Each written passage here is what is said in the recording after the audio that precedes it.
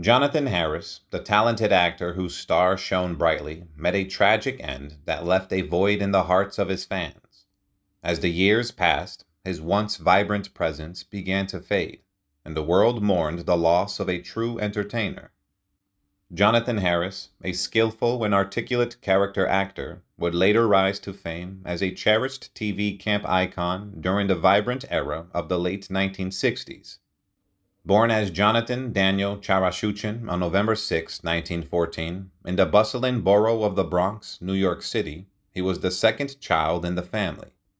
His father, Sam Charashuchin, worked in Manhattan's garment district, while his mother, Jenny Charashuchin, dedicated herself to homemaking. Two loving sisters, Aline and Rosalie, completed the close-knit family circle. Jonathan's roots are traced back to a Russian Jewish immigrant family struggling to make ends meet in their new homeland. Life was far from easy for the Charashuchins, residing in a modest six-story tenement. To supplement their income, Jonathan's resourceful mother often rented out parts of their humble abode. As a result, young Jonathan had to surrender his room and settle for sleeping on the chairs in the dining area. Despite their financial constraints, Jonathan's parents recognized the value of education and strived to provide him with a proper upbringing. They nourished his cultural interest by exposing him to the enchanting world of Yiddish plays and encouraging him to indulge in the melodic tales of operas through the radio's invisible airwaves. Growing up amidst the lively streets of the Bronx, Harris's speech was colored by the distinct accent of his surroundings.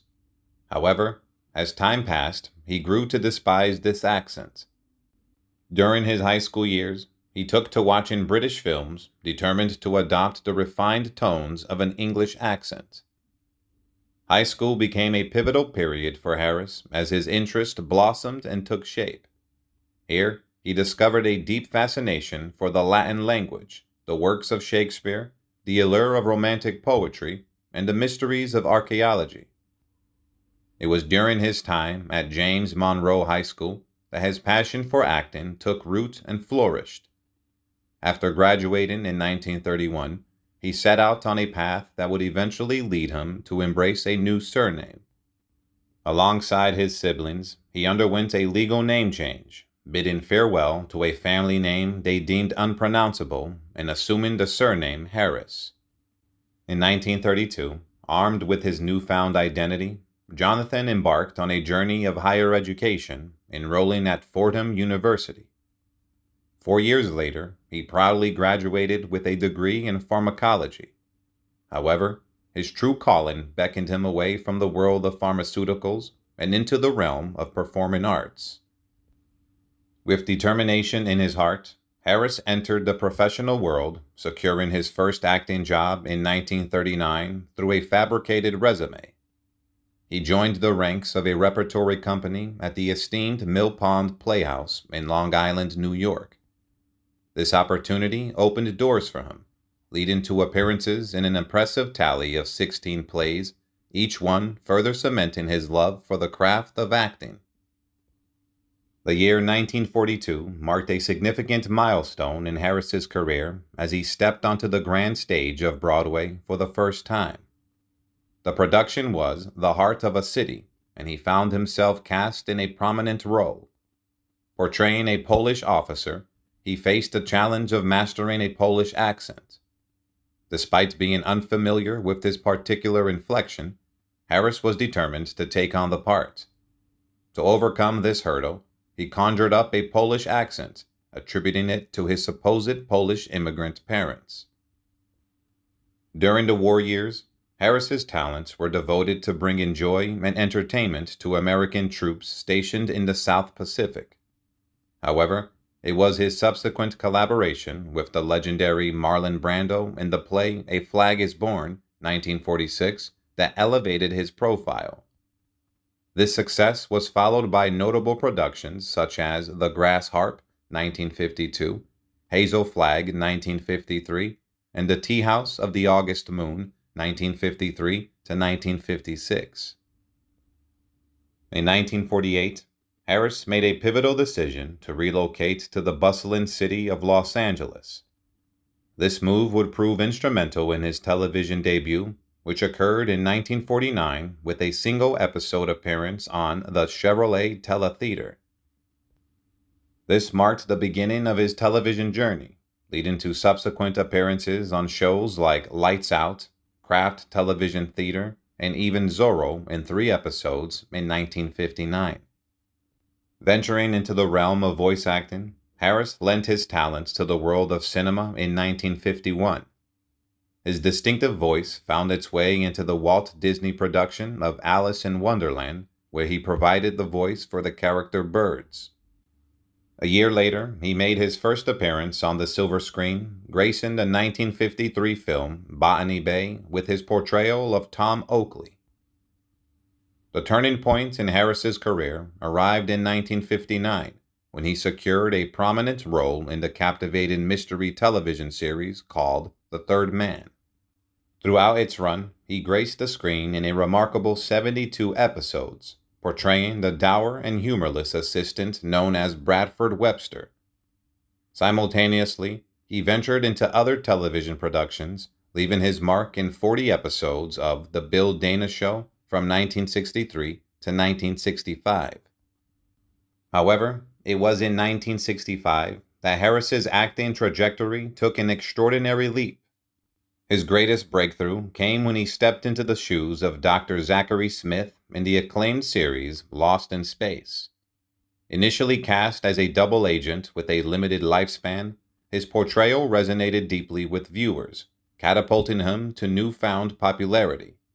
Recognizing the magnetic charm and talent he brought to the character, the show's creators decided to keep Harris on as a series regular. He graced the screen in a total of 83 episodes until the show's conclusion in 1968, establishing himself as a beloved villain and a cult icon. Following the conclusion of Lost in Space, the versatile character actor continued to explore the realm of television, leaving his mark in various productions.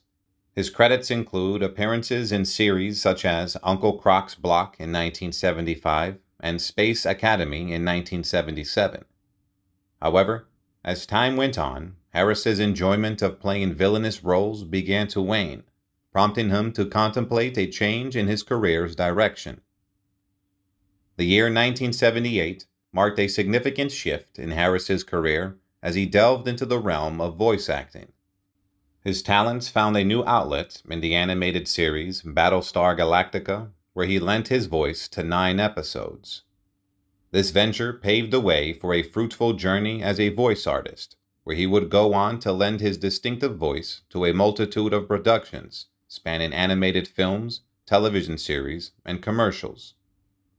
Among his notable contributions was his work in the series Buzz Lightyear of Star Command, leaving a testament to his versatility and enduring talent.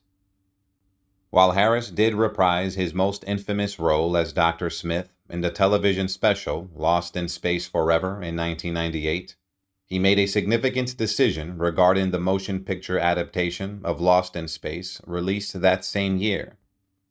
In a departure from his co-stars June Lockhart, Marta Kristen, and Angela Cartwright, who made cameo appearances in the film, Harris chose not to partake. With his characteristic flair and cryptic nature, he declared that if he couldn't portray his iconic role in the movie, he wanted no involvement with it. In the realm of his personal life, Jonathan Harris found love and companionship with his childhood sweetheart and schoolmate, Gertrude Bregman. The couple exchanged vows in 1938 and went on to welcome their only son, Richard Harris, into the world in 1942. In the later years of Harris's life, an exciting opportunity presented itself.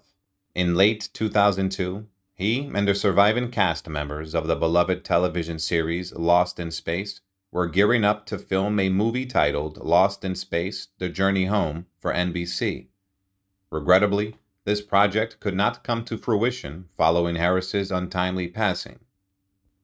Tragically, on November 3, 2002, Harris's life was cut short by a blood clot in his heart. At the time, he was receiving treatment for a chronic back problem at a hospital. His death left a void in the entertainment industry and in the hearts of those who cherished his talents and contributions. Harris found his final resting place in Westwood Village Memorial Park Cemetery, situated in Westwood Village, Los Angeles, where he was interred with reverence and remembrance. Goodbye, and rest in peace, legendary actor Jonathan Harris.